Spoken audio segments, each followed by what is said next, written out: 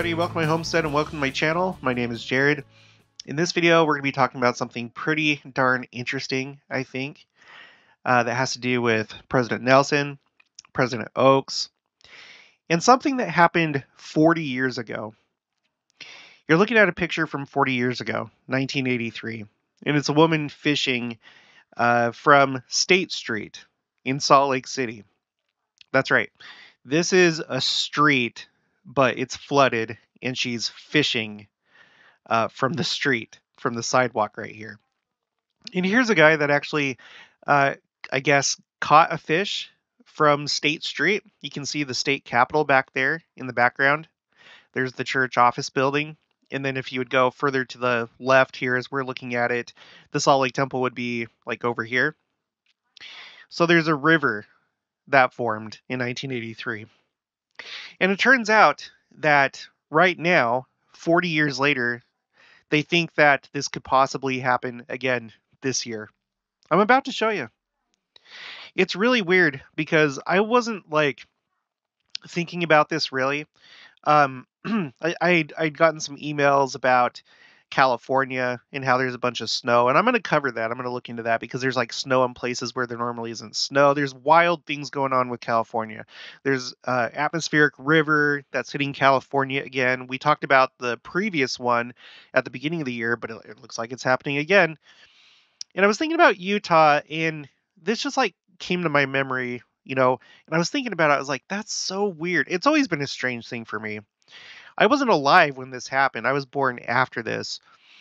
But this was still in my memory because I remember, my family talking about it. And it would come up from time to time how in 1983 there was this flood that flooded State Street and other places. And I always thought that that was kind of like a special event. And now that I'm doing this YouTube channel, again, it just like came to mind as I was thinking about California. I was like, that is so weird. I wonder if there's anything to that. I think I should probably look at that, add it to my timeline. Oh, I haven't added it to my timeline yet. I should have done that before the video. It doesn't matter. I'll add it afterwards. And it turns out that this event may be more significant than what I've ever realized. So, and like I said, I think it has to do with President Nelson and President Oaks. So stay tuned. Really quick, here's the update on the Book of Mormon Sharing Challenge. So I've decided that we're going to track it, or we're going to highlight whenever, like the number of shares. Once we reach the next 50, I'm going to highlight that. So the last time we did that was on the 3rd, so about a week ago. Right now we're at 384 people that have shared the Book of Mormon and are a part of this challenge. That's 2 up from yesterday. Please join the challenge. Let me know once you've shared a copy of the Book of Mormon. Use the Gospel Library app. Go to Scriptures. Click the share button at the top. Share it however you want to. Text, email, direct message, whatever. And then for total number of copies of the Book of Mormon that have been shared, again, I'm not going to highlight it by thousands anymore. I'm going to do it every 500 that we reach. And so we just reached a 500. We just crossed the 4,500 mark. We're at 4,512. So good job, everybody. And then 17 missionaries, 2 baptisms to date. So please do this. When you send me your shares, make sure to make it short, concise, so it's easy for me to find, and I don't have to read through a big long story. I appreciate your stories, but have your story be something separate. Just short comments, please. Okay. Oh, and by the way, this is from Brandon Porter. He actually did this in his ward, okay, the Suncrest ward, and he did a Book of Mormon challenge, and people joined in. And so, maybe this is an idea for any of you that are leaders, you have a class or something like that. Maybe you could do this in your ward. Just a really fun idea. And then I'd be happy to add any of those shares and put it on the tracker. So cool stuff. Okay, so let's take a look at Salt Lake City in case you're not familiar. Okay, first let's go to the satellite. Here's Temple Square, okay? Here's Temple Square. Here's the church office building. Here's the Salt Lake Temple, Joseph Smith Memorial Building. Here's the City Creek Center, which is the big mall right there. And then this is State Street. Now, Salt Lake City has a main street, okay? And of course, it's called Main Street because, like, this is the 0 point right here. Salt Lake City is laid out in a grid the way that New Jerusalem would have been laid out if they had succeeded in Jackson County. So the blocks are in a lot of other cities do this, but this is something kind of very built into Salt Lake City in the metro area where it's very, very gritty. There's a lot, meaning there's a lot of streets that don't have names, they're numbers. Like when I was in Phoenix, you had like Thunderbird Street and Cactus Street and everything had to do with like the desert. Fire Street, Burning Street. No, just kidding. I don't think there's a Burning Street, but there might as well be. So anyway, like here you have 200 East or 2nd East and 3rd and 4th, 4500 South, stuff like that. There's more numbers than there are names for streets. Anyway, so Main Street's right here, but State Street really, in my mind, is the true Main Street because it has most of the businesses along it. Not so much downtown. Downtown, there are a lot of businesses along Main Street, but when you go through the rest of the valley, there's more businesses along State Street, and it feels more like a main street. And you can see it goes straight up to the state capitol, which is right here. Okay, so let's go back to this. I'm going to zoom out. So you see this yellow street right here. This is State Street, and you can see it pretty much parallels I-15, which is the main. This is like the primary freeway in Salt Lake City. There's other ones. There's like the Belt Route right here. You have I-80 that goes from San Francisco all the way to New York City, and it comes through Salt Lake City right here. Anyway, but I-15 really is kind of like the main highway, and then the main street is State Street. So that's the street that we're talking about. That was flooded. Okay, so first, before we get into that story of like what was going on and what's happening this year, let's take a look at President Nelson and President Oaks. I'm going to rely on this article from LDS Living because as I was looking at the details, I wasn't familiar with this story. It kind of starts with LeGrand Richards. He was replaced by President Nelson when he passed away. And he passed away January 11th, 1983. And I was like, what? Because President Nelson, he became an apostle in 1984. So that was a year later. Like, was that seat seriously vacant for like a year? And it turns out, yes, it was. I didn't know that until today. There was a seat in the Quorum of the 12 that was vacant for like I think it was over a year.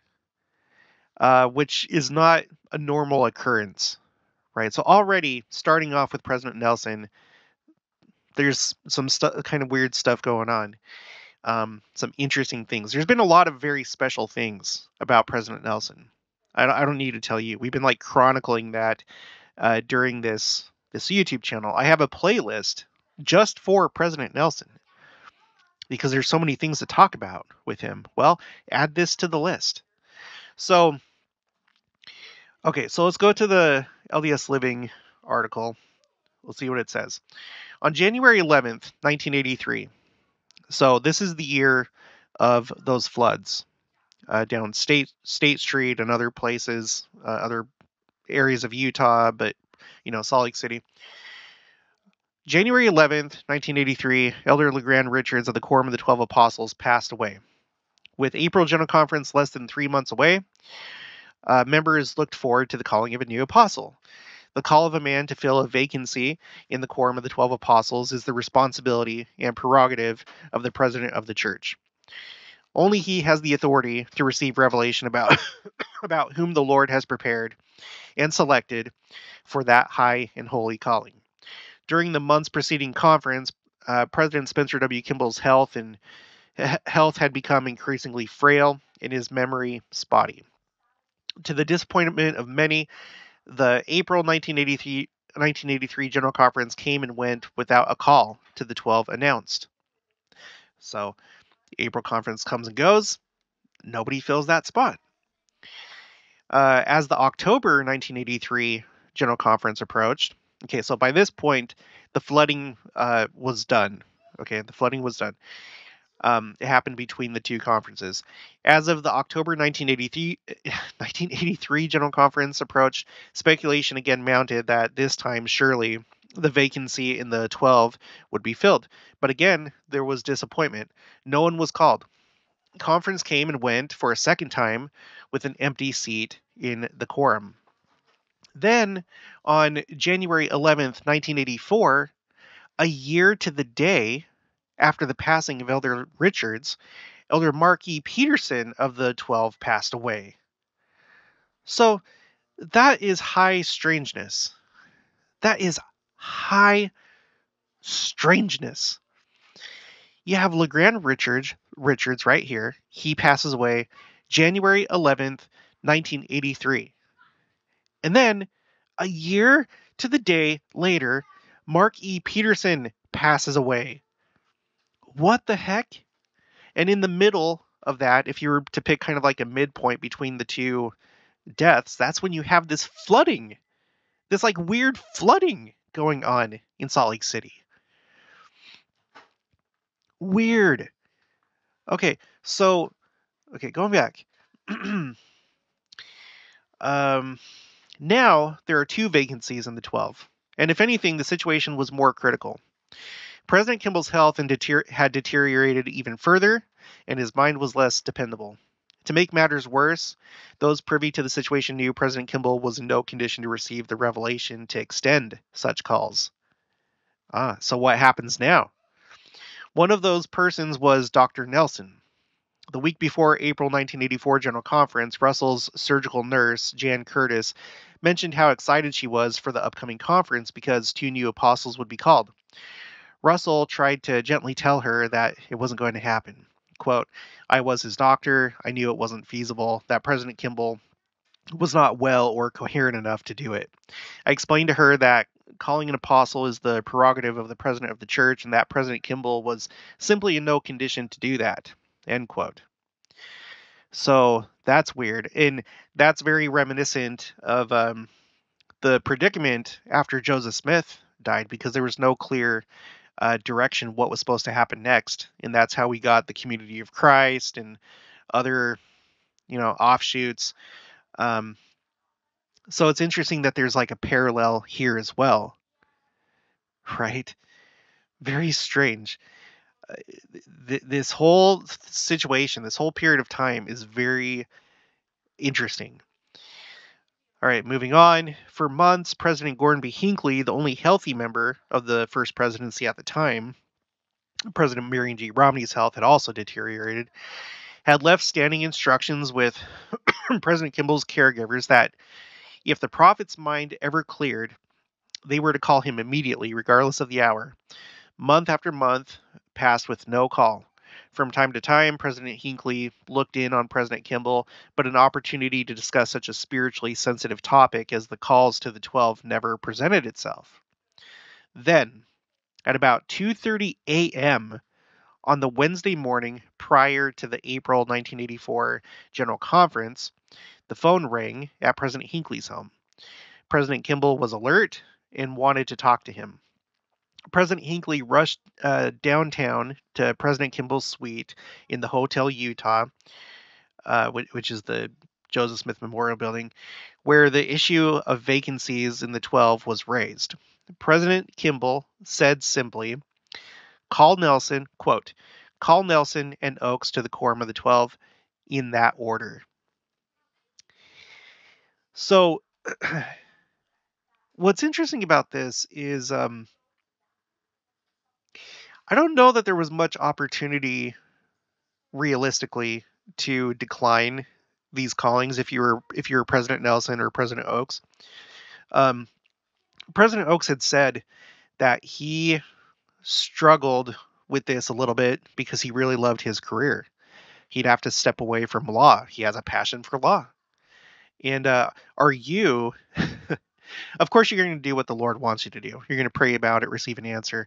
But aside from that, are you going to say no to a prophet who like barely is coherent enough anymore to make such a call?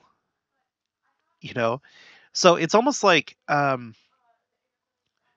maybe that happened. Maybe his health deteriorated like that to help them accept the call. Maybe they would have just done it anyway. Who knows? I don't know if anyone's ever rejected a call to the 12 apostles, but it just kind of maybe if nothing else, it really highlighted the importance that these two joined the Quorum of the 12. Remember the last video I did, or one of the last videos, where M. Russell Ballard, he came after, so he wasn't in the 12 at that time, but he said that he had like the distinct impression that we had just sustained two future presidents of the church. So this is not normal. It's being highlighted by a bunch of like interesting happenings and details and timings, right? When you think of the number two, what I think about a lot in the church is like companionships, or you think about like Joseph and Hiram. You think about missionaries; they're usually in companionships of two, sometimes three if the situation calls for it. If there's like a odd number of missionaries or something happens. Um, but two, you think about the Bible, the Book of Mormon. You think about Judah and Ephraim, or well, or Judah and well, probably more like Judah and Ephraim. Um, that's another number in this church is two, and I feel like that kind of highlights something special going on here. That they come in at the same time under such unusual circumstances, and it's highly significant that uh, President Kimball specified in this order, because as you can see, if it had been reversed, then President Oaks would be the prophet right now. But that's not the way it was supposed to be. And if you watched my previous video, or no, if you watched the live stream I did, I think it was the last live stream, we were talking about, are these two together the transition team? President Nelson primarily being the president before the Second Coming, President Oaks after the Second Coming. And again, you might say, well, no, it's just going to be Christ. I don't think so. Christ will be king. He will absolutely preside, but he's not going to always be here on earth, according to Joseph Smith. So I'm assuming that there's going to be a position under him. It's probably going to just still be the prophet. It's probably going to be structured the same, I would assume. And so, anyway, let's move on. So, let's see. So there's that, okay? Now, and here's a church news article where there's like more information and stuff. You can look at that. I also wanted to point this out. This is a comment from Dylan Davis. In Oak's recent biography, the writer states that President Nelson specifically wanted Oaks as counselor because he would be the next president. That's an interesting thought. Because that's probably not always the case. When the prophet calls a first counselor, it may not necessarily be that he believes that the first counselor will be the next prophet. Because think about this. Think about Thomas S. Monson. You had President Uchtdorf and President Eyring, right? Let me look at. Okay. I can't remember. Gosh, let's just look up. Let's see. Dieter F. Uchtdorf. I think he was the second counselor, if I'm not mistaken. And then President Eyring was first counselor. Yeah, that's how it was. So with President Monson, Henry B. Eyring was the first counselor, but he didn't become the president after that, the president of the church. So that's something to think about. um, that President Nelson was inspired. That's how he was inspired, and that it ends up in President Oak's biography. Now, I can't independently verify that. I'm just going off of Dylan's word, and I don't assume that he's lying. So thank you, Dylan, for bringing that up. So I don't know. I think something special is going on here. Now, let's look at this. So in between that time, between the passing of LeGrand Richards and when they're called as apostles, let's look at KSL.com. Looking back at the 1983 flood that sent a river through downtown. Okay, Salt Lake City. Flooding isn't unusual in Utah. In fact, southern Utah felt the effects of it again this past August. However, for Salt Lake and much of Utah, the most memorable flood not only shut down some streets for days, it turned them into rivers. Some streets, such as State Street, were just that, aqueducts to control the problems caused by the rising water. Makeshift vehicle and pedestrian bridges were constructed to allow people to commute to work or wherever they needed to go with as minimal impact as possible. And here's just a pretty stunning image. The state capitol back there. There's Ensign Peak right here. You can see the monument at the top, this little thing right here. And then, yeah, people going over a bridge with this river raging down State Street. So how did the state how did the state flood this badly? Unlike floods caused by immediate heavy downpours, the 1983 flood was the result of abnormally high precipitation totals for several months and culminated in into weeks of issues. And by the way, that's basically what's happening right now in Utah, 40 years later. I'm going to show you the details of that in a second. In 1981 and 1982, precipitation totals were off the charts, according to the Utah Department of History. For example, the September 1982 rain total was about 10 times higher than the average, recording a record total of 4.35 inches of rain that month. A Deseret News front page article from May 29th, 1983 wasn't like the traditional above-the-fold story. It was bullet points with many reports of where flooding was the worst. The more than a dozen bullet points ranged throughout Salt Lake to places like Bountiful, Centerville, Levin, I think it's Levin, and Pleasant Grove. By the way, I don't know if most of you know this, but Levin, I think at one time it was supposed to be the capital of Utah, and it's actually navel backwards, as in like the center of Utah, the navel. It is, let's see, Levin, Utah,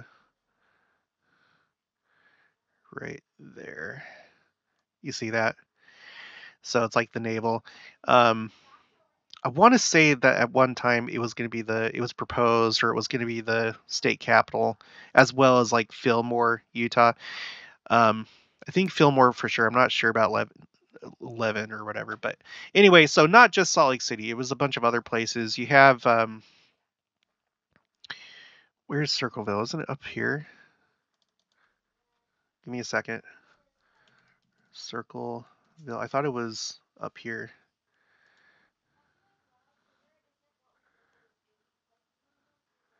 Oh no, it's all the way in the heck down there. We go back to the article. Oh, Centerville. Duh. Centerville, Utah. Yeah, I was right. Okay, that's what I was thinking. I was confusing the two, but there's Centerville, there's Bountiful right here. That's where I was married, and sealed in the Bountiful Temple. All right. So all over the place. And Pleasant Grove, that's down in Utah Valley, closer to Provo. Pictures, flooding, damaged house, a sunken vehicle in mud. Okay.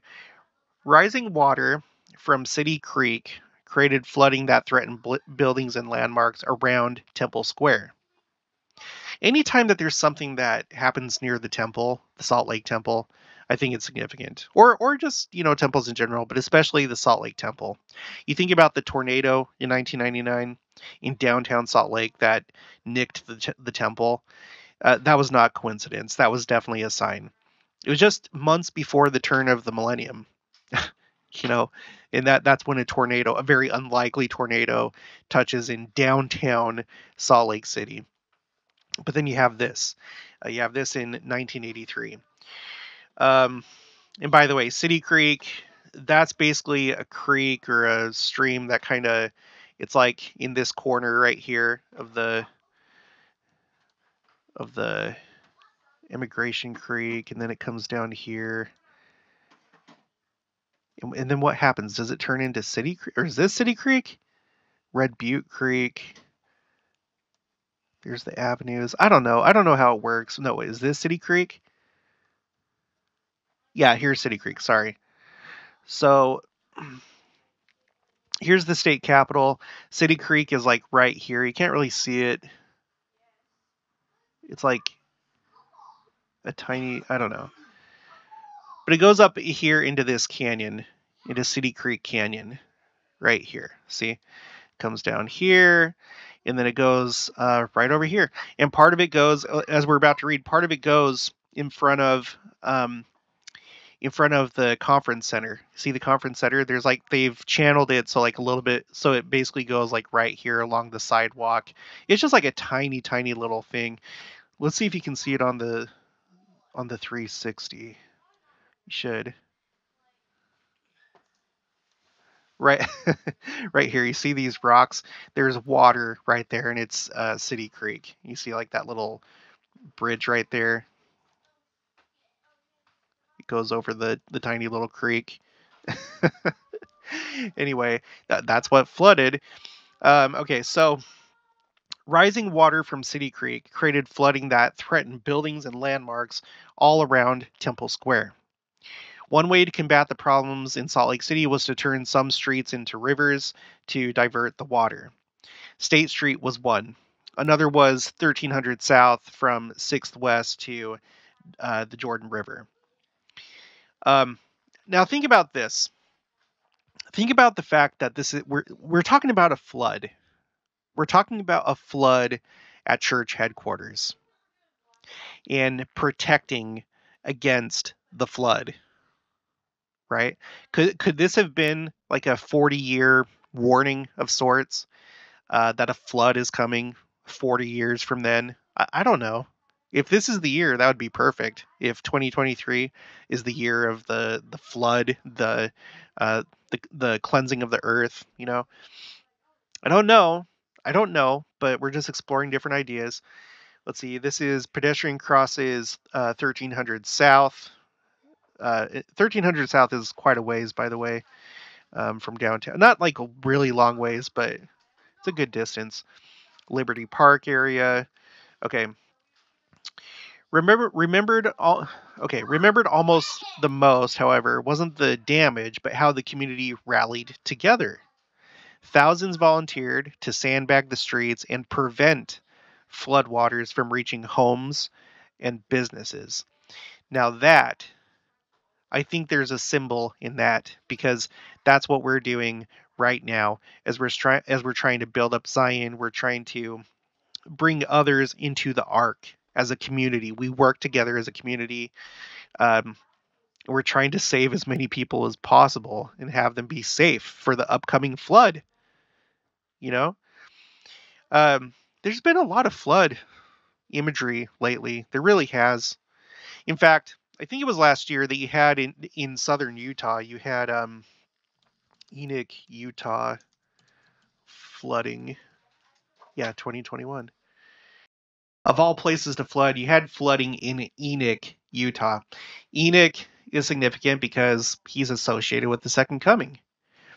His city was taken up, in that first period of Earth's existence, temporal existence, and they're coming back at the second coming, and there was flooding in Enoch, Utah. There's actually a lot of videos that are pretty crazy, but here you can see some of it.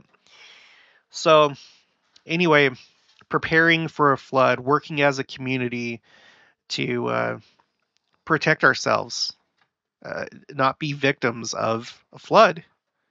You can see the symbolism here.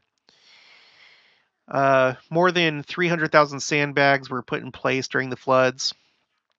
Here's people doing that. There's the Salt Lake Temple. I mean, look at this. It's a pretty dramatic picture. The Salt Lake Temple just right there, and then the floods right here. Here you go again. Church office building. The flooding is just like right there, and that makes sense because again, the City Creek. If you were to look to the left of this picture, that's where the conference center would be when it was constructed much later on. Okay, it wasn't in existence at that time, obviously, but here it is. Okay, so all right, that's it for that. Flood of 1983. This is under an article for City Creek.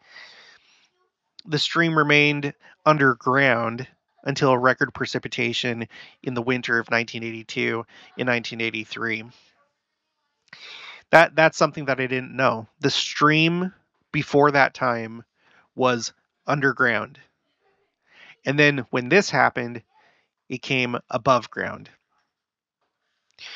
There's all different sorts of ways that you can look at that.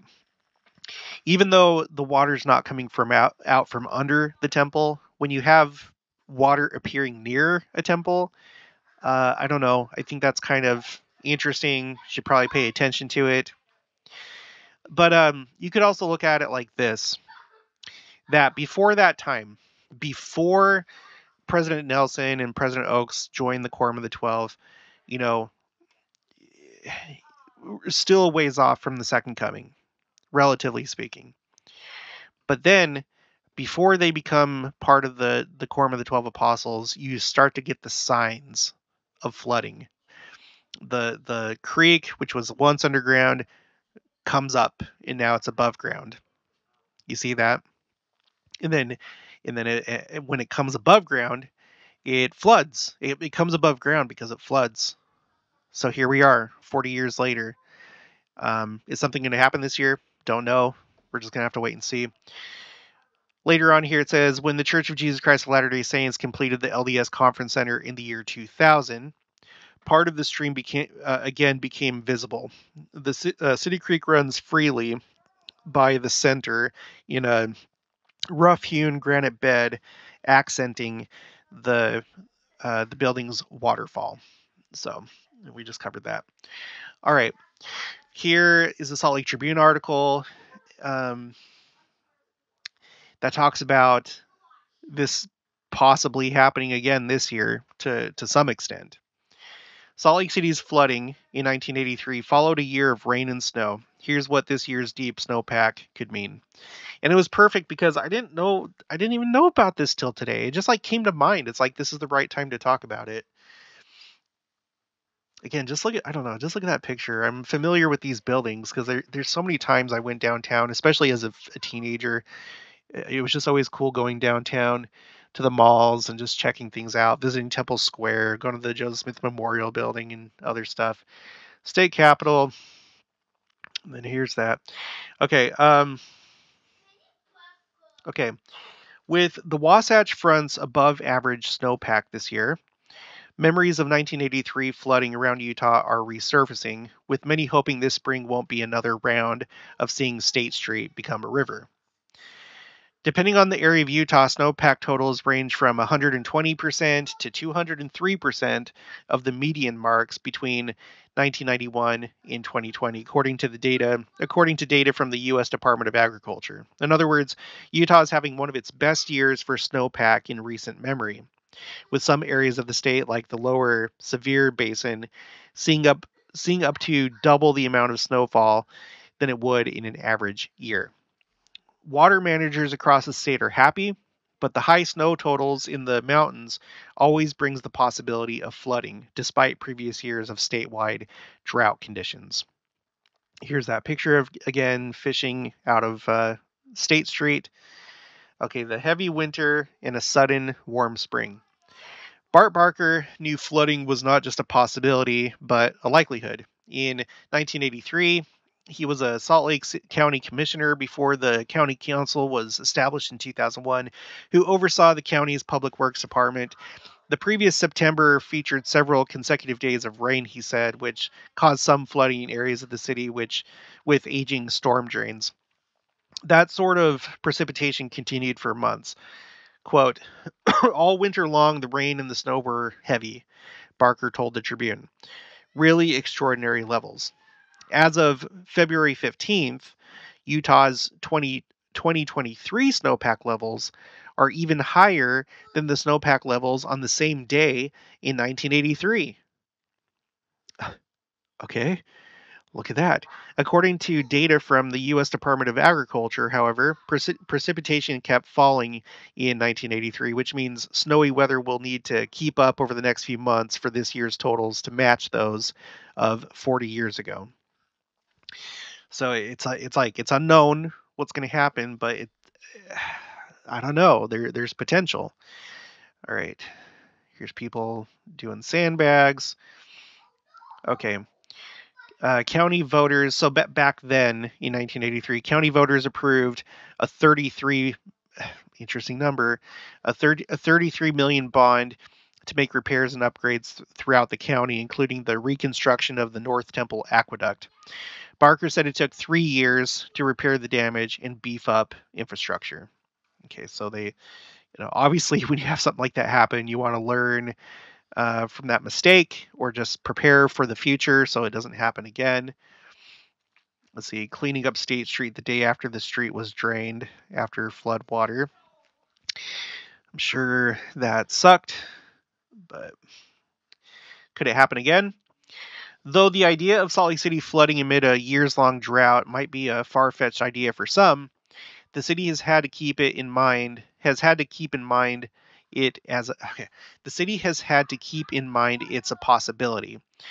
The city's public utilities have already started filling sandbags and currently have them available for residents. So, are you someone that do you have sandbags ready if you live downtown? Or anywhere where you're concerned about it happening. Laura Briefer, director of Salt Lake City Public Utilities, says that, like in 1983, the city wants to be ready in case the worst scenario becomes a reality. Quote, we are certainly concerned enough to be monitoring very closely, Briefer told the Tribune. We're trying to be proactive. Unlike the 1980s, when the Great Salt Lake's water levels were plentiful, there are plenty of places where the excess water can flow if needed. Quote, one of the things that created such poor runoff over the last couple of years was the inefficiency of runoff because our soil moisture was so low. And so this will be helpful in that regard, Briefer said. The deep snowpack will help the city's water availability, and excess water can flow into the Great Salt Lake. However, Briefer noted this year's deep snowpack still won't pull the state out of its drought conditions, and people across the state will still likely be asked to conserve water. That sucks. Briefer said Little Dell Reservoir is a big help in preventing flooding. The reservoir, built about a decade after Salt Lake City turned into a river and situated just above Mountain Dell Reservoir, gave the city the ability to better manage the spring runoff. And here it is right here. Well, where is it on the map? I'm not sure I don't think I've ever been there. Little Dell Reservoir, Utah. Here it is. Where's that in relation to? Okay, so it's right there.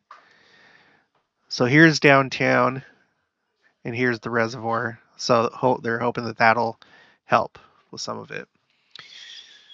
Okay. Briefer added, the city and county's current infrastructure is much better suited to handle heavy runoff thanks to improvements made after the 1983 flooding. Look at that. Is that like an on-ramp, or is that like the freeway or something? Children pray in maybe they were praying. Children play in a front yard along North Temple. I hope their parents are watching them. That's a dangerous situation right there.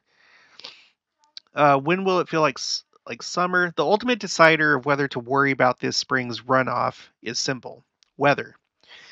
In 1983, the cool, damp spring kept much of the moisture in the mountains before the warm spell around Memorial Day gave way.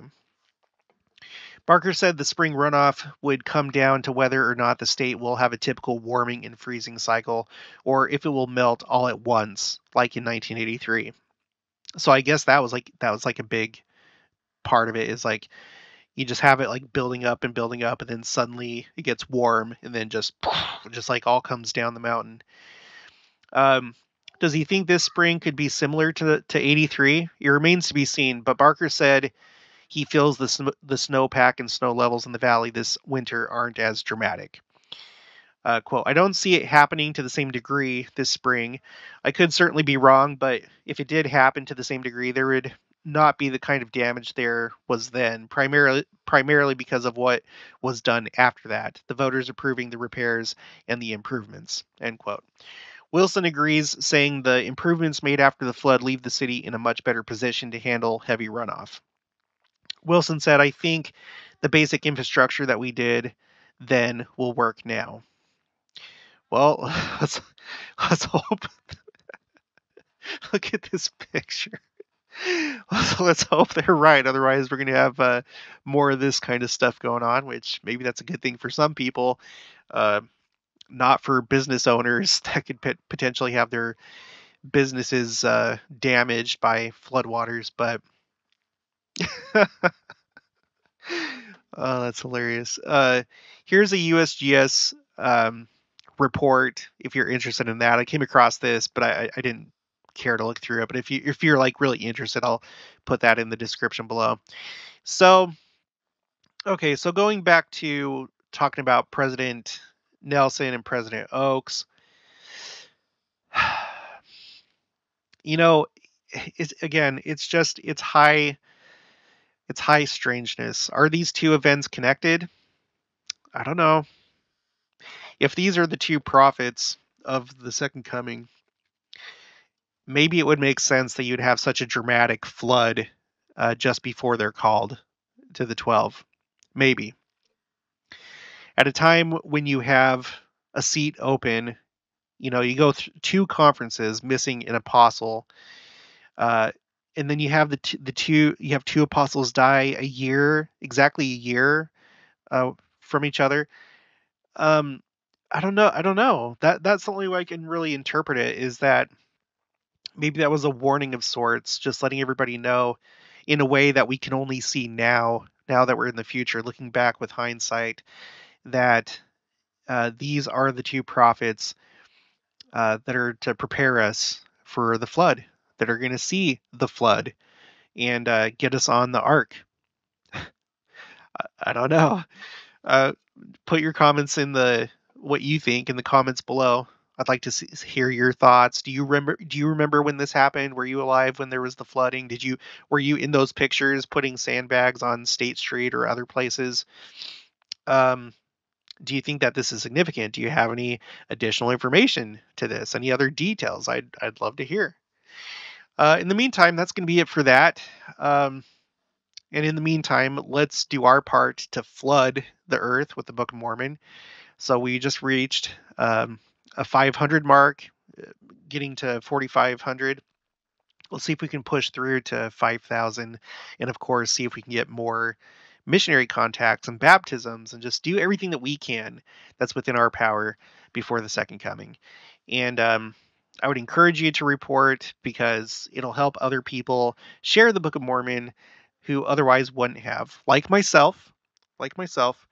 And there's been other people that have told me that they probably wouldn't have shared the Book of Mormon in some of these cases if it wasn't for this challenge. So that's why I'm promoting this, and I'm just going to keep promoting it until, I guess, the second coming, and maybe even afterwards if we still have the internet.